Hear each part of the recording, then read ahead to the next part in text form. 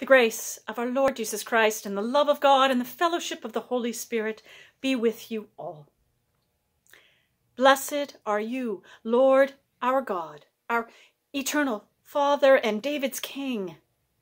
You have made our gladness greater and increased our joy by sending to dwell among us the wonderful Counselor, the Prince of Peace. Born of Mary, proclaimed to the shepherds and acknowledged to the ends of the earth, your unconquered Sun of righteousness destroys our darkness and establishes us in freedom. All glory in the highest be to you through Christ, the Son of your favor, in the anointing love of his Spirit, this night and forever and ever. Amen. And let us sing together, O come, all ye faithful.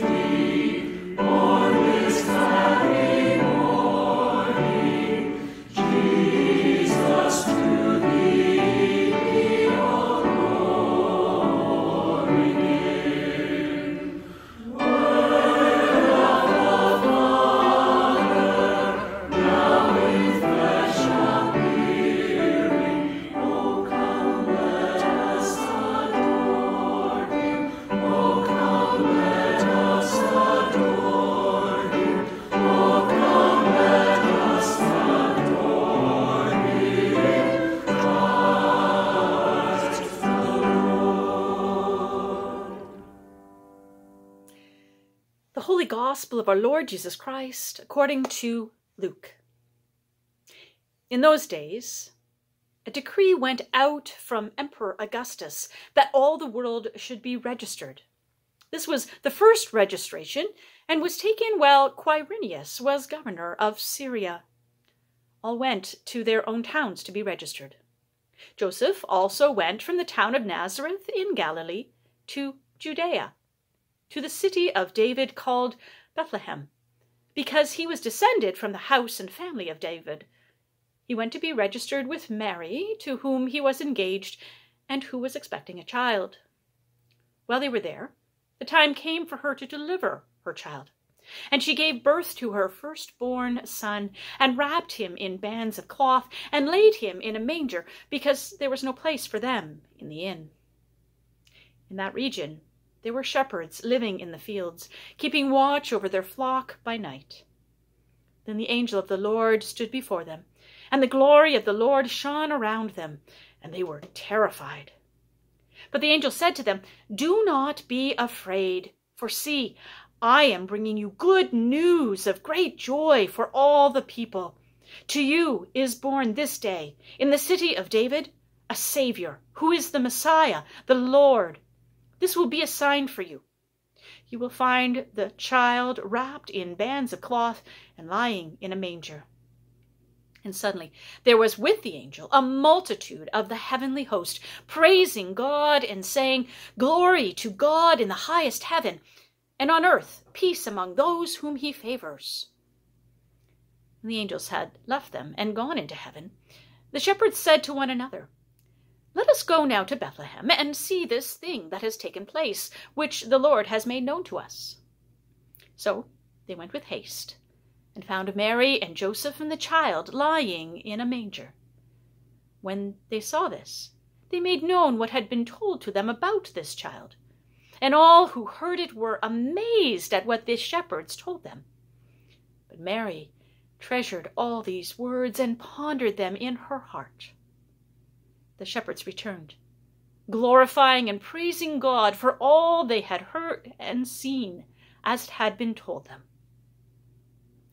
The Gospel of Christ. Stille Nacht was first performed on Christmas Eve, 1818, at St. Nicholas Parish Church in Oberndorf, Austria. Legend suggests that the priest and author of the text, Father Joseph Mohr, specifically requested that the music be written for guitar by the organist Franz Gruber, because the organ had been damaged by flooding, or in an alternative iteration, a mouse.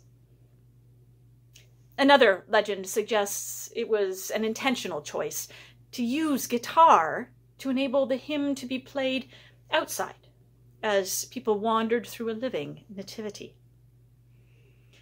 Regardless of why the choice was made, the use of guitar in worship at that time was revolutionary. Up until that point, tradition dictated that the only instrument appropriate for worship was the organ.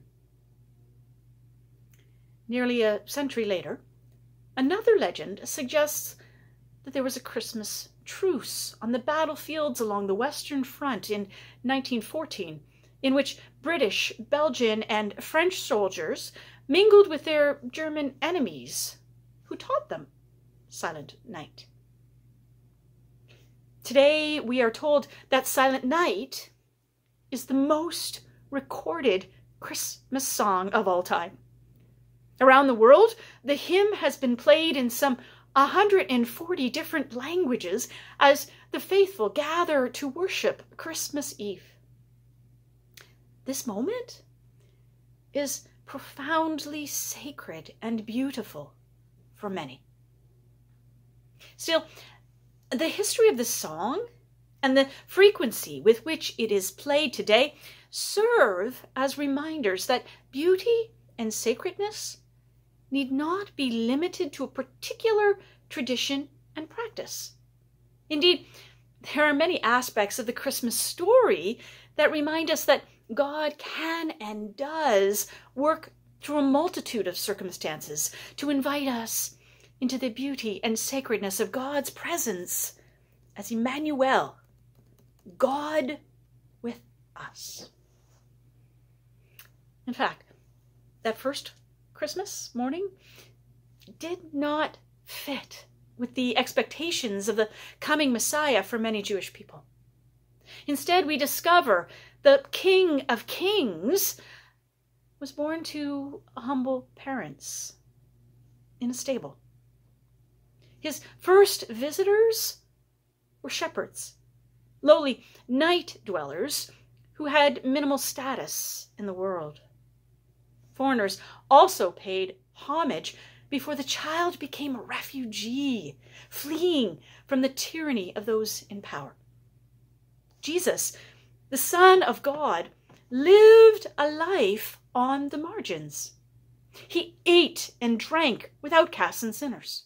He proclaimed the good news to the poor and vulnerable and challenged the powerful. In him, beauty and sacredness are continually revealed beyond traditions and practices through acts of love. This Advent season, we have been invited to contemplate what new things God is doing right now. The question is based in the faith that God remains present and active in our world. We believe that God could work through flooding or a mouse to introduce a new instrument for worship, along with a new and profound song more than 2 centuries ago. We believe God could work amid war to bring peace. And we believe that God can work in a pandemic to offer us moments of beauty and sacredness, albeit in new and hopefully meaningful ways. We bear witness to this faith in simple acts of caring and sharing, in phone calls, care packages, donations, encouragement, and more. We have been given glimpses of beauty and sacredness. This is the heart of Christmas, regardless of where and how we celebrate it. Whatever we do to honor God with us in worship and in action, there can be beauty and sacredness. Perhaps this is one of the true lessons of 2020. Perhaps this is one of the new things God is doing right now, creating space through which we can better understand that God is more than traditions and practices, that God exists beyond buildings and books, that God's kingdom can and should be reflected in our everyday choices. We will return to our buildings at some point. In the meantime, we are invited to remain open to the ways beauty and sacredness enter our circumstances. May we be signs of faith, hope, and love as we embrace these signs in our own lives. In our prayers, let us light our candles to remind us of the wonder of God's ongoing presence in our world across the millennia as we sing together, Silent Night.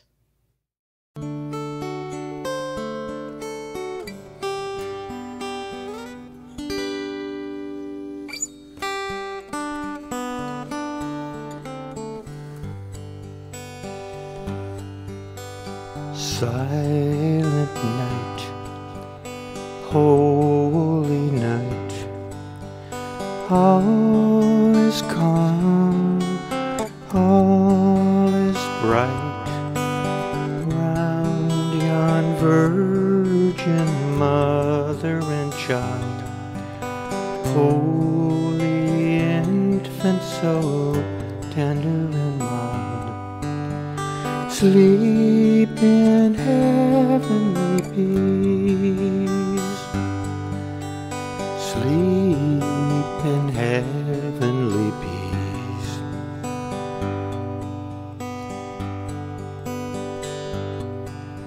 Silent night, holy night, shepherds quake at the sight, glory stream from heaven afar, heavenly hosts sing hallelujah.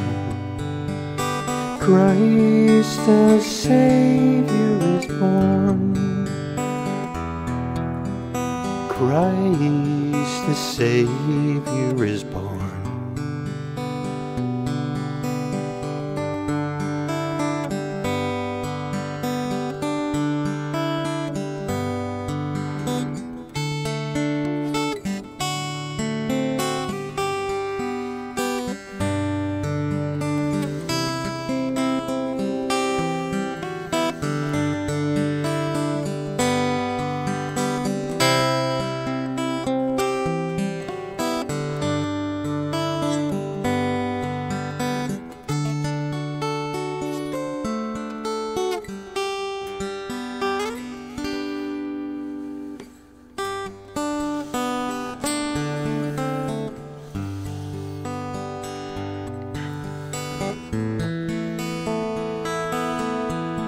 Silent night, holy night, Son of God, love's pure light, radiant beams from thy holy face, with the dawn of redeeming grace.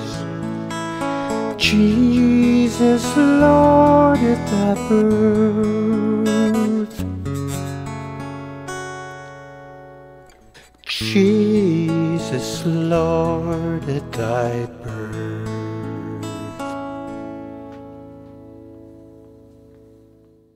Let us profess our faith. Hear, O Israel, the Lord our God, the Lord is one. Love the Lord your God with all your heart, with all your soul, with all your mind, with all your strength. This is the first and the great commandment. The second is like it. Love your neighbor as yourself. There is no commandment greater than these. Let us pray. Joining our voices with the song of the angels, let us pray for the church, the world, and all who are in need. God of glory, you bring your word to birth among us. As you spoke through the prophets and ancestors, empower your church to proclaim your name with boldness and tenderness, that your salvation is revealed to all the ends of the earth. Hear us, O God. Your mercy is great. You founded the earth, and the heavens are the work of your hands. Protect the beauty of mountains and valleys. Save glaciers, tundra, and Arctic lands from the threat of changing climates. Sustain all things by your powerful word. Hear us, O God. Your mercy is great. You send messengers to announce peace, build trust among nations, strengthen relationships that reach beyond borders, grant safety to ambassadors, relief workers, military personnel, and healthcare providers who travel across the world. Reveal your redemption through their work. Hear us, O God. Your mercy is great. You bring hope to all people. Bring wholeness to all who long for your comfort and companionship. Revive aching spirits and restore tired bodies. Bring healing and wholeness to all who long for mercy. Hear us, O God. Your mercy is great. You are the fullness of grace and truth. Bless ministries of generosity in this congregation and community. Open our doors in welcome, extend our tables to guests, and send us out with provisions for those who lack food, water, shelter, clothing, or companionship. Hear us, O God. Your mercy is great. Your throne, O God, is forever and ever. Claim us as your children in this life and in the next. Encourage us by the witness of the saints across the ages who have testified to your light and life. Hear us, O God. Your mercy is great. God of mercy, come quickly to us with grace upon grace, as we lift these and all our prayers to you, in the name of Jesus Christ. Amen. Gathering our prayers into one, let us pray as our Savior has taught us. Our Father in heaven, hallowed be your name. Your kingdom come, your will be done on earth as in heaven. Give us today our daily bread. Forgive us our sins, as we forgive those who sin against us. Save us from the time of trial, and deliver us from evil. For the kingdom, the power, and the glory are yours, now and forever. Amen. Eternal God, this holy night is radiant with the brilliance of your one true light.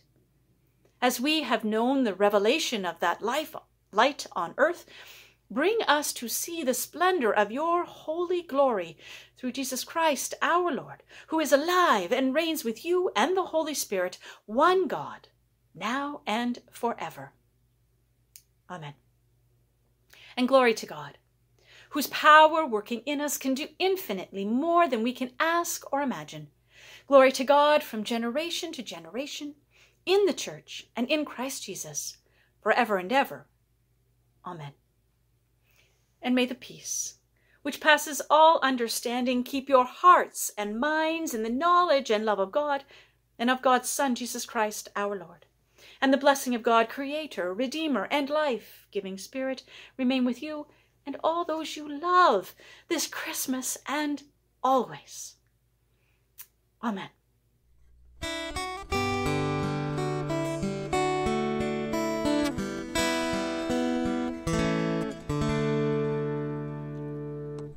Away in a manger, no crib for a bed, the little Lord Jesus laid down his sweet head. The stars in the sky looked down where he lay. The little Lord Jesus asleep on the hay.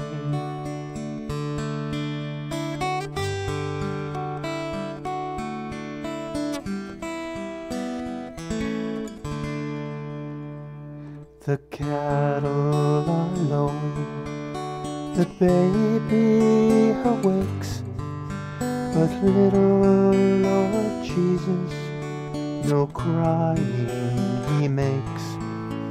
I love thee, Lord Jesus, look down from the sky, and stay by my side until morning is nigh.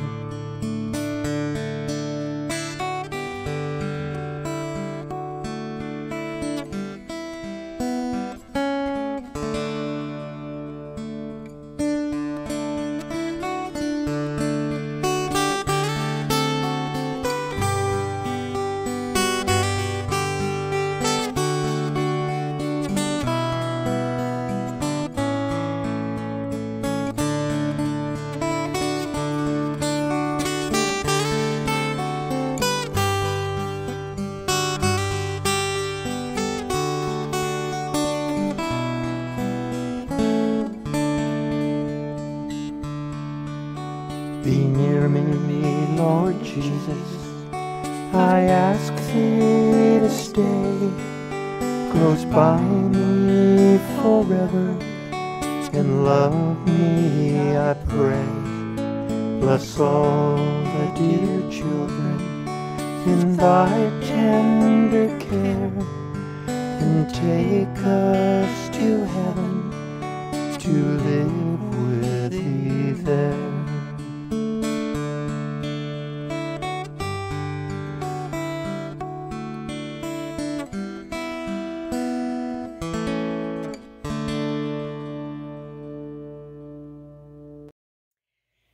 Let us go and live the grace, hope, and peace of Christmas. Thanks be to God. May you have a Merry Christmas and a Happy New Year.